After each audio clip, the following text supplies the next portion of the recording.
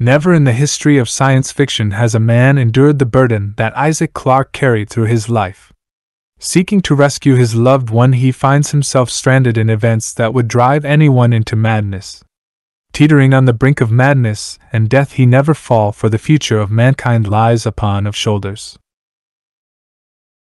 Isaac Clarke was a former ship systems engineer who worked for the Concordance Extraction Corporation, and the protagonist of the Dead Space series.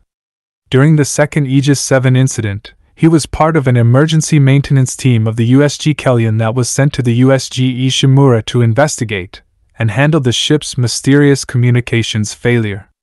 Apparently the sole survivor of the incident, Isaac became stranded in space for a long period of time before he was rescued by an Earth government ship. For the next 3 years, Isaac was held in an asylum on Titan Station and was diagnosed with a form of dementia resulting in haunting illusions that taunted him throughout the incident. His mind was harvested for blueprints which EarthGov used to create marker copies. Years later, he still had the codes to create or destroy the markers. He experienced the effects of dementia once again when he was exposed to one of the Brethren moons. Born on June 5, 2461, Isaac lived with his parents, Poole Clarke, who was a ship designer, and Octavia Clarke, who was a unitologist in the northeastern American seaboard sector. As a child, Isaac lived most of his life with his mother, as his father went on an extended mission before he could even get to know him. Isaac took after his father and obtained an education in electrical and mechanical engineering. He was selected to attend a prominent engineering academy. Unfortunately, he was unable to afford the tuition fees as his mother had squandered the family funds to purchase a vested level title in the Church of Unitology. This led to his distrust and hatred for Unitologists, and Unitology in general. Despite his financial difficulties, Isaac managed to graduate with high honors from a lesser college by becoming a ship systems engineer. Several years later, he signed up for the Merchant Marines Division, allowing him to prove his abilities in original engineering situations to his superiors. Impressed by his progress, Isaac's superiors promoted Isaac to a position closer to the major shipping lanes. At an unspecified time, Isaac worked on the Ishimura. Isaac lived with Nicole Brennan, but his career had begun to stagnate a couple of years before her assignment to the Ishimura.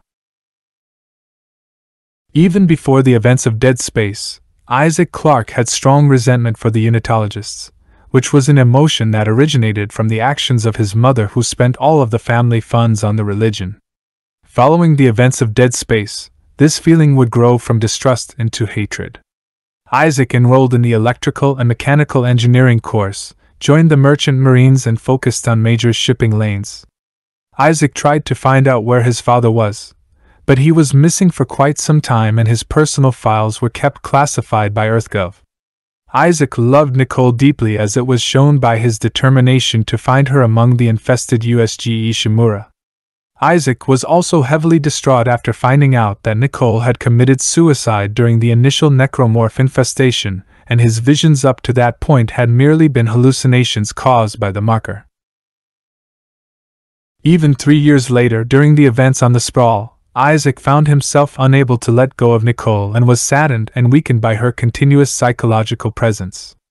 Fortunately, as Isaac traveled deeper into the Sprawl, he displayed strength against Nicole and was increasingly more willing to let go of her. Even so, Isaac was consumed with guilt over the death of Nicole, as he had encouraged her to take a post up on the USG Ishimura. Due to his experiences on the USG Ishimura and the betrayal of Kendra, Isaac was understandably reluctant to trust fellow survivors, particularly anyone associated with EarthGov or the Church of Unitology. However, he would still go out of his way to help others if the situation allowed for it. Isaac's distrust of EarthGov began with Kendra's betrayal and their interests in producing the red markers for energy purposes. He was constantly hunted by EarthGov forces while on Titan Station, who had been ordered to eliminate him along with the other subjects who were part of the marker project. Even after escaping from Titan Station, he was still hunted and was forced to go underground to avoid being captured. After being apprehended by Robert Norton and John Carver on the New Horizons lunar colony, Clarke refused to help them partly because they were EarthGov soldiers. He was a selfless and determined individual, as it was shown throughout the series. Some examples are him activating a gunship so Ellie could be rescued despite her protests, and trying to save a fellow engineer Santos from a cable car under attack by a large necromorph when doing so was dangerous to his own life, and when Carver cut the cable from the car and sent the engineer to her death, Isaac was angry and distraught. He also protected Carver from the necromorphs during Carver's hallucination confrontations in the marker containment labs. As a CEC engineer, Isaac is extremely resourceful.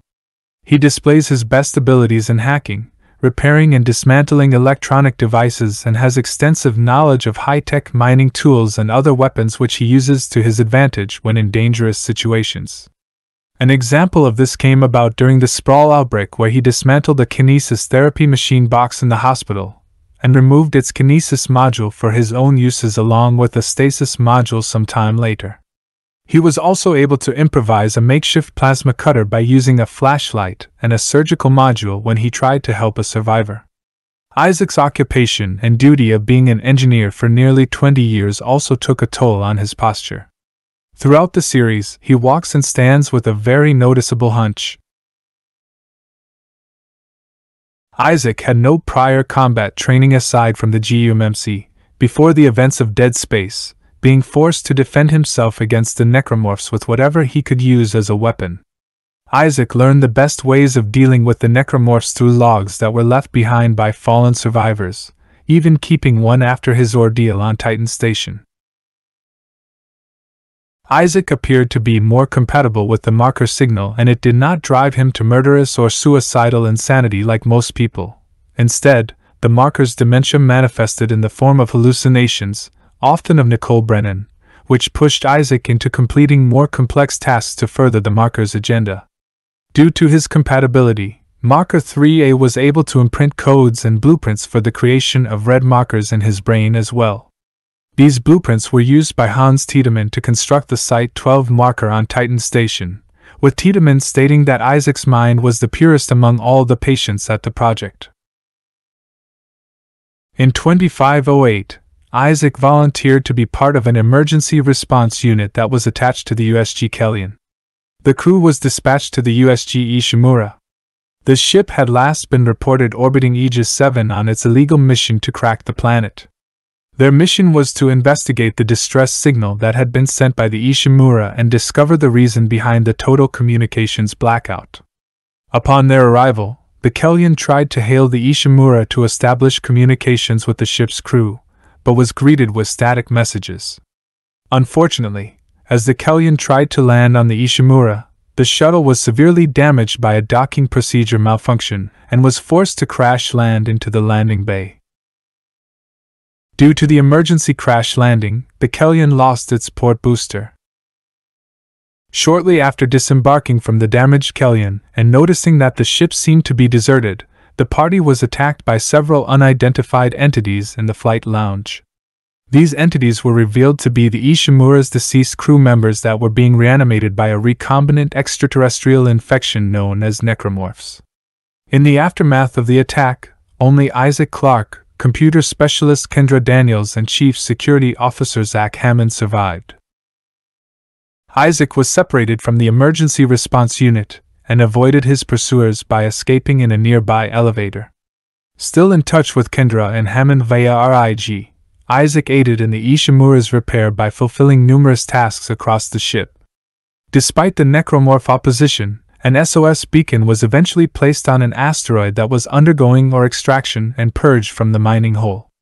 The signal attracted the attention of a military vessel called the USM Valor. However, the crew of the Valor was slaughtered shortly after they recovered an Ishimura escape pod that was containing a slasher, trapped and unintentionally jettisoned from the ship's bridge by Hammond. With most of its crew dead or being transformed into necromorphs, the Valor was left to drift out of control and subsequently sideswiped the Ishimura, violently crashing into it. A successful attempt to retrieve the Valor's singularity core resulted in Hammond's death at the hands of an enhanced brute. Returning to the Ishimura, Isaac was contacted by Dr. Terence Kyne, a scientist who planned to return Marker 3A to the colony below via the remaining shuttle. After Isaac repaired the shuttle with the Valor's singularity core and restored its navigation discs, Kyne was shot and killed by Kendra. She revealed herself to be a covert Earth government agent, and the entire conflict on Aegis 7 was due to the CEC interference with the marker. Shortly thereafter, she departed with the marker.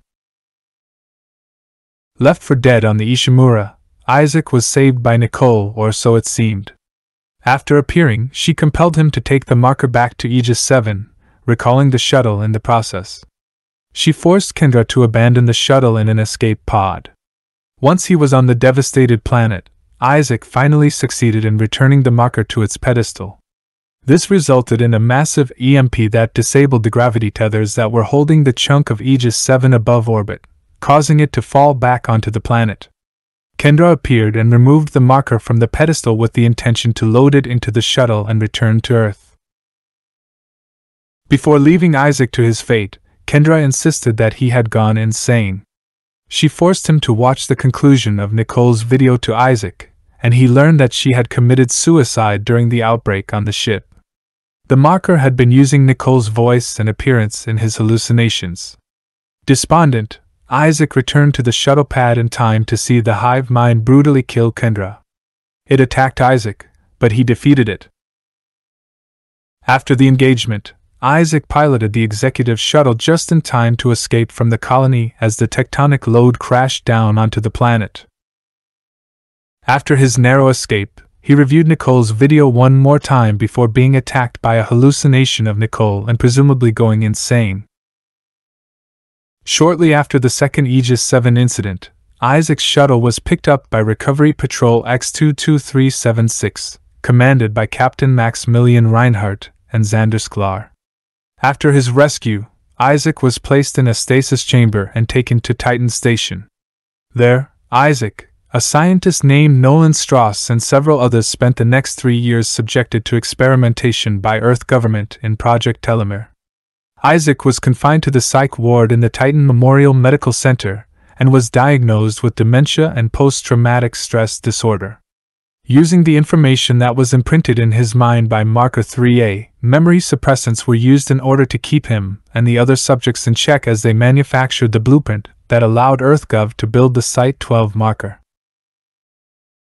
When a necromorph infestation suddenly ravaged the sprawl, Isaac woke up in a hospital and was freed by Franco DeLille, who was transformed into a necromorph immediately after. After escaping from the overrun hospital, he was forced to make his way to a woman named Dana, Franco's superior. As a result of stasis and the memory suppressants, Isaac was unable to remember the past 3 years or how he ended up on the sprawl. Dana claimed that she could cure Isaac's dementia, which was allegedly killing him. Left with no choice, Isaac made his way to Dana by surviving encounters with the necromorphs and EarthGov troops that had been ordered to kill him by Titan Station's director Hans Tiedemann. As Isaac made his way closer to the marker, he experienced more disturbing hallucinations from his dementia, which were more apparitions of Nicole. Eventually, Isaac made his way through the Sprawl's Church of Unitology to Dana's location, only to find out that she was a devout Unitologist fanatic that had been sent to capture him. It became clear that as well as being forced to survive the necromorph onslaught, Isaac was also caught in the middle of a growing conflict between EarthGov and the Church of Unitology. EarthGov wanted him dead as they did not want him to destroy their marker, and the Church sought to possess Isaac because the red marker on Aegis 7 had left the knowledge of how to build markers in Isaac's mind. The government was after that technology to study its effects and possibly develop it into a weapon, while the Unitologists wished to build their own markers in the interests of their faith. Isaac was saved from capture by a government gunship which killed all of the Unitologists that were present and forced Isaac into a maintenance hallway. There, Isaac was attacked by a massive necromorph, and as he escaped, he managed to destroy both his pursuers. Helpless with no contacts or a feasible escape plan, Isaac was contacted by a fellow test subject named Nolan Strauss. Isaac had encountered Strauss several times before, during which Strauss had revealed that he had also encountered Marker 3A and had been used to build new ones alongside Isaac. Strauss informed Isaac that there was a way to destroy the new marker and guided him to its location. Along the way, Isaac encountered another survivor named Ellie Langford who rejected his offer of help and absconded. Some time later, Isaac was contacted by Ellie, who had found Strauss on her way toward the government sector. Agreeing to work together and keep Strauss alive, Isaac made his way to them. Despite several attempts by Director Teetering to thwart Isaac's efforts, including forcibly separating a portion of the sprawl, Isaac, Ellie and Strauss were still able to progress. During these events, Isaac discovered the recovered USG Ishimura, which was almost fully repaired, and was forced on board to use the gravity tethers to prevent the government sector from drifting away from the sprawl. As Isaac traveled in the ship's halls, his hallucinations became more aggressive and frequent. Eventually, Strauss' already weak mental state collapsed, and he attacked Ellie by removing one of her eyes. The insane Strauss later attacked Isaac, who was forced to kill him. Making his way to Ellie through a mining area, the Nicole apparition attacked Isaac and demanded to know why he held on to her memory. Isaac revealed that he was obsessed and riddled with guilt because he had convinced Nicole to board the Ishimura in the first place, resulting in her death. He could not let her go because she was the only thing in the world that still mattered to him. The Nicole apparition was seemingly satisfied with this answer, and revealed that acceptance was the final step in Isaac's recovery. Isaac met up with Ellie, who had found a malfunctioning mobile mining drill inside a cavern. Isaac repaired it, and Ellie piloted the mining drill while Isaac defended her from a horde of necromorphs. The two drilled their way through an organic mass to the government sector, where Ellie found a working gunship. After a moment of contemplation, Isaac activated the gunship from outside, instructing Ellie to leave him and escape. Assuring the heartbroken Ellie that she would be safe, Isaac kept going to the marker's location. As Nicole's illusion guided Isaac to the marker, he remained uncertain about his subsequent actions. He was also forced to evade Teetering's personal troops by thwarting them by cutting the power to the sector and letting a horde of necromorphs loose on the security force. Continuing his way to the marker, Isaac came to a machine which had been the subject of Strauss' mental state. The machine activated the parts of Isaac's brain where the marker codes along with his lost memories were stored. At this period, the necromorphs had already reached the marker in numbers and were sufficient to initiate a convergence event. Hunted by the near-immortal Ubermorph, Isaac was able to make his way to the marker where an angry and badly burned Teetering awaited him. After Isaac disarmed and killed Teetering, Nicole's apparition embraced him in front of the marker and told him that he had to die, as the marker had to inherit its creators to be complete as part of the convergence event. Isaac then entered a state of limbo. He mentally managed to break free of the marker's influence while in reality, he was destroying the marker. As soon as Isaac regained his sanity, he resigned himself to his death as the marker and the station fell apart, but this was not to pass. Ellie was able to collect him with the gunship that Isaac had sent her away in by bursting through the roof of the marker chamber. As she navigated through the collapsing station, Isaac engaged the thrusters on his suit and boosted to the gunship moments before the whole sector collapsed. Isaac, haunted by his past, expected all of this to be another cruel hallucination. Thankfully, all that sat beside him was a grateful Ellie. After escaping from Titan Station, Isaac and Ellie went into hiding. They became romantically involved and took up residence in the Earthrise apartments on Luna's New Horizons colony. Despite the fact that he had freed himself from the marker's mental grip, Isaac was still suffering from its effects. His mind contained the secrets to create and destroy them. Isaac's inability to move on from the past eventually caused their relationship to deteriorate. Ellie ended their relationship and left Isaac. On his own, Isaac continued to run from his past and was unaware about the escalation of events between EarthGov and the Unitologists. he was still distraught over losing Ellie. One day, without warning, his apartment was infiltrated and he was attacked by Sergeant John Carver and Captain Robert Norton of the Earth Defense Force. Norton explained briefly that they needed him to destroy the markers. Isaac initially refused. However, when he was told that Ellie had gone near Tau Volantis and was currently missing, he agreed to help Norton and Carver. The New Horizons lunar colony was attacked by the Circle, a militant Unitologist sect that was under the leadership of Jacob Danik. Along the way, Isaac discovered that Danik was working to destroy EarthGov. Separated from Norton, Isaac was briefly captured by Danik, who explained his intentions with the sabotage and murder of the civilians in the colony. He forced Isaac to watch the destruction of the colony's marker test lab.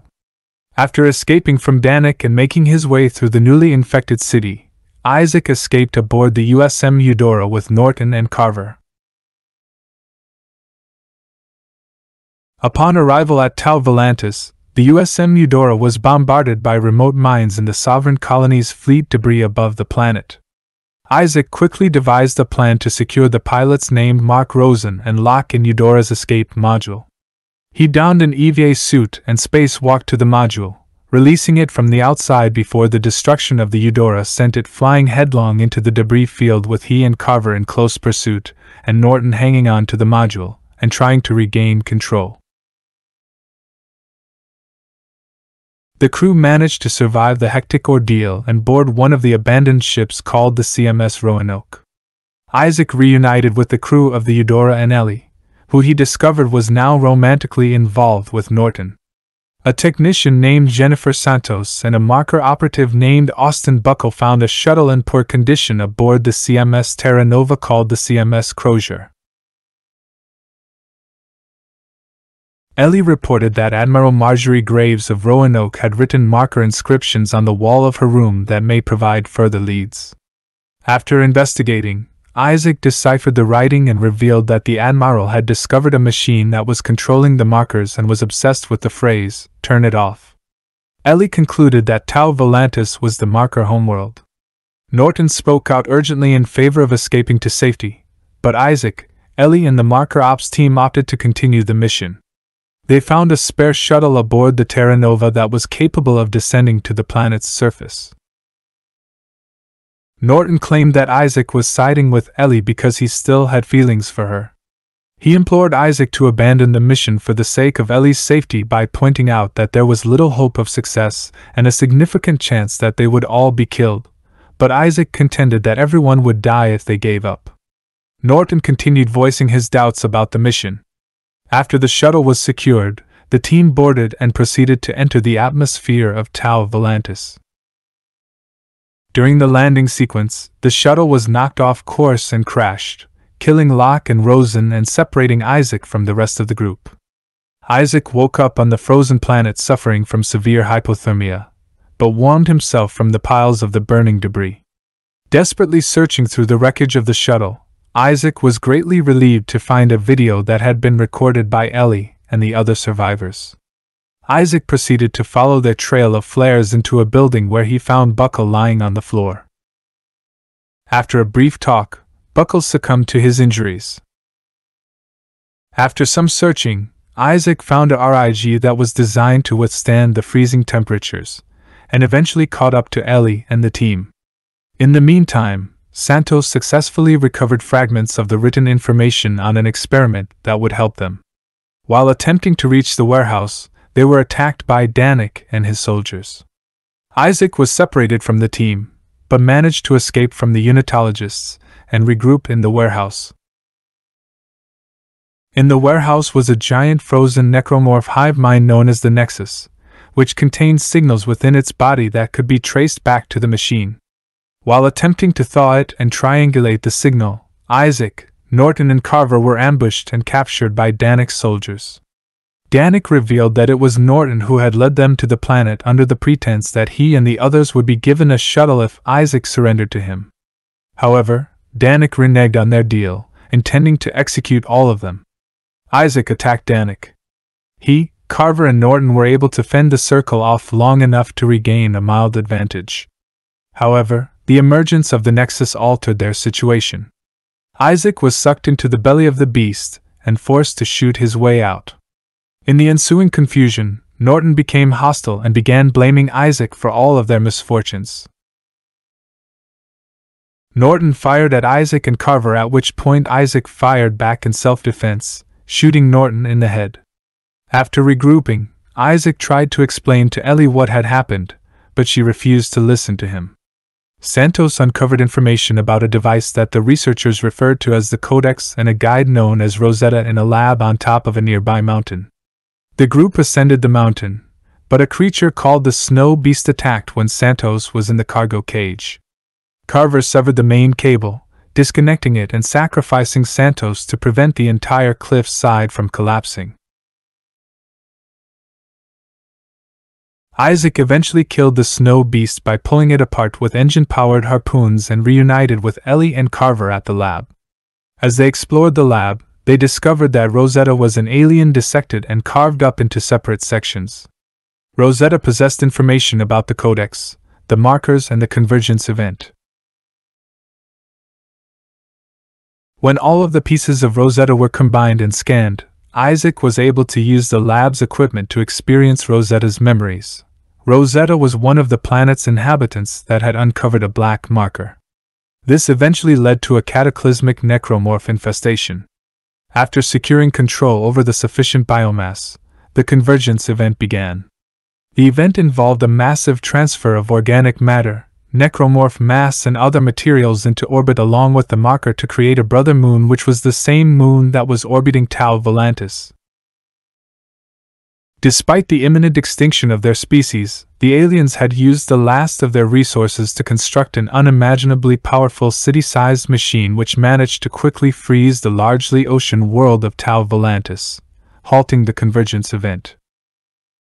Isaac unknowingly revealed much of this in front of Danik, who stole the Codex. He tried to stop the Unitologists by using the decontamination protocol, but Danik escaped. The room filled with corrosive lethal gas which trapped Ellie and separated her from Isaac. Seeing no way out, Ellie tearfully told Isaac to close the doors so he and Carver could escape. Enraged by the loss of Ellie, Isaac and Carver relentlessly pursued Danik by decimating the remaining Unitologist soldiers along the way. They recovered the Codex from Danik and descended to the buried alien city where they discovered how to use the machine. At the machine's core, Danik waited with Ellie, who had found a way to escape from the gas, but had been captured by the Unitologist reinforcements. Danik threatened to kill Ellie unless Isaac gave him the Codex. Carver, believing in redemption, grabbed the Codex from Isaac and threw it to Danik, who let go of Ellie to catch it. Danik immediately used it to turn the machine off, resuming the convergence event. The incomplete brother moon that was free from the machine's control descended toward Tau Volantis by instantly stripping the surface layers of the planet away under which the city and the machine were buried. The ancient alien necropolis began to disintegrate as it ascended to be consumed. Enraptured by his success, Danik was unceremoniously impaled and killed by a piece of falling debris. Realizing that there was no way to stop such an overwhelming force and escape safely, Isaac kissed Ellie goodbye and she escaped on a shuttle. Isaac and Carver worked together to fight their way through the crumbling flying city to the Codex. Being pulled up into the moon-sized organism, they managed to reactivate the machine and set it to its original function, which stopped the event and caused the moon to crash into Tau Volantis along with the remains of the alien city. Ellie grieved for Isaac, but took solace in realizing that her ship's instruments no longer detected the marker signal. The necromorph moon was falling apart as it descended into and merged with the planet in a horrific cataclysm. Ellie set a course for Earth and left the orbit of Tau Volantis.